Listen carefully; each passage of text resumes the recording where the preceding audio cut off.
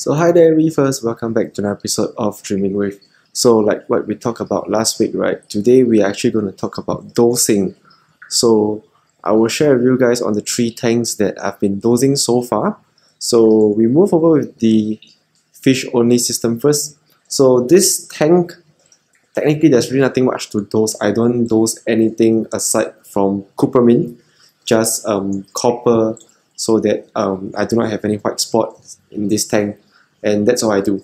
But then I do not keep copper at a very high level, so I tend to only do about very therapeutic, like maybe only within the range of like 0.15. That's the max that I'll go for my normal therapeutic range. And then if let's say if I see white spots, then I will bring it up all the way to 0.25, 0.35, and that's the max.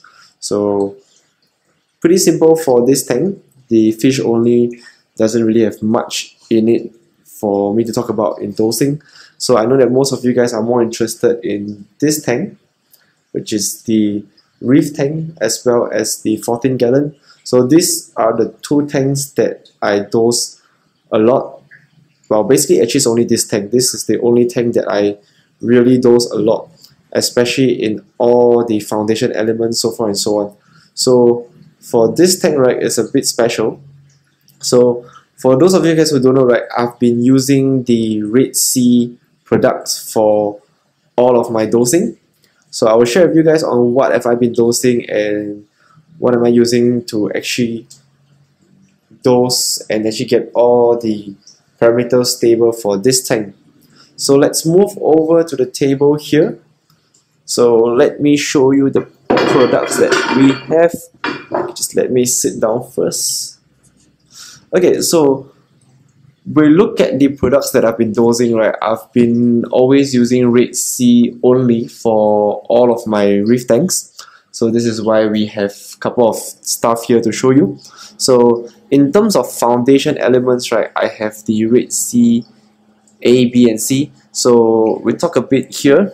So the A, B, and C, oh, wrong side, yeah. So these are the 3 foundation elements that I dose on a bi-daily dosing. So basically every alternate day I will dose in for the 25 gallon that you see over there. So I tend to keep my calcium a bit higher, even though it's it's not really a soft coral tank. There's a couple of LPSs here and there, but then I usually keep my calcium range about 420.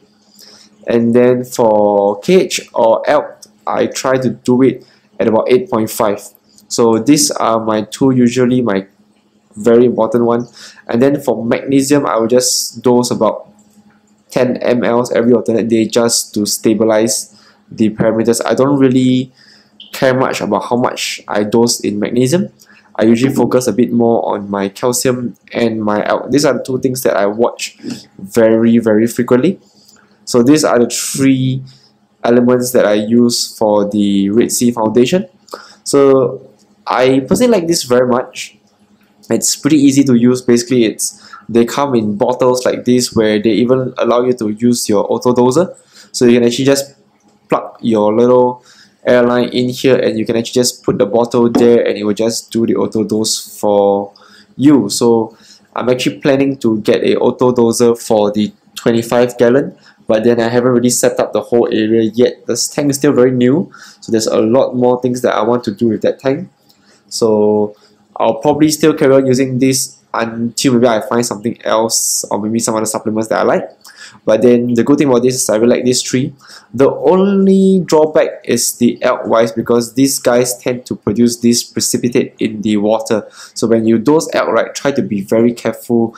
Do not just dump the whole thing in, because you ended up with like this white stuff going all over your tank. So usually the only reason why I want to go with the auto dosing is just to prevent that. And then aside from it, right, I've been using a carbon dosing method, which is no pox. So I use this 4 on this one daily, and then this one alternate days, just to keep all my water parameters stable. And then at the same time, right, I do like a weekly water change for the 25 gallon. So that's how I actually keep all my parameters in check. And then at the same time, I will do test my parameters every alternate day as well. For the last thing, this one is not from Red Sea, it's actually from Brightwell Aquatics, which is the Microbacter 7 or the Microbacter Clean. So I usually just buy either of that, either the Clean or the 7. The reason why is because I usually use these to top up all my beneficial bacteria. So this is a very good brand that I recommend. It works very well with no pox, apparently. So what it does is this one actually gives the bacteria, and then this one actually fits it. So I kind of like these two combination together, and then at the same time with the A, B, and C. So all these 5 are actually like my bread and butter for my reef tank. So aside from this range here, right, this 4 over here are basically like my supplements for all of my corals. So it's really mainly for coral color. So these guys here I only dose like every Sunday, just to add in a little bit of all the little trace elements that is not inside an artificial ocean, which is like all our typical reef out there. You do need to give your coral supplements. So this 4 here are the supplements. So Red Sea do encourage you to do like this and then this. So this is for your water parameters to keep your corals thriving and healthy, and then this to add on with the enhance of your coral coloration. At the same time, I showed you guys in the last video that I actually have the Reef Energy from Red Sea as well, the AB. So I've been using that, this and this all together to provide me with a very healthy reef. So now you have seen all of my dosing, right? Let's head back to the 25 gallon where I show you a couple more of the corals and how are they doing over back at the 25 gallon. Alright, so we are at the 25 gallon right now. So the tank itself, currently I'm actually filling it up with soft corals over there, and then I'm trying to do a Euphilia garden over here, which is basically hammer, but then they are still getting stable. These 3 over here are doing well. This one is new piece that I just put in, so he's still trying to adapt to the water. And then over here is my Zoa garden, as well as a couple of blastomes over here. So we talk a bit about the colors in the tank. So just give you guys a close-up on the hammer. So these few pieces are doing very well. The polyp extension is actually going longer and longer each day. So I'm still waiting for this piece over here to open up properly, but we'll see how that goes. And then in front we actually have like a couple of blastophags. So a couple of green ones and then a red one over there. And then over here we have the little Zoa garden. So the Zoas are doing well. They are actually opening up a lot more recently. The colors are getting better, and then at the same time their polyp extension is getting a lot bigger. And on top here we have our very nice huge piece of the green ladder. And then we have 2 toadstools over here. We have the, just let me zoom in this for you guys. So we have the larger toadstool over here, and then the more luminescent one over here. And then just right above it we have a little small frag of the Kenya tree. I'm still hoping that this one will grow up as well, so it fills up this little void of space up here. And then what else is there? Okay, so we move over to this side. So this side we have our very large Duncan colony.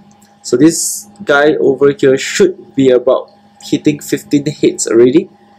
And then our mushroom area here with our Yumas at the bottom. We added in a couple more, couple of other discos, other more Yumas, discos here and there. So and then the the big toadstool over here. So corals wise, they are pretty stable and they are thriving, and they're actually getting better and better as each day goes by.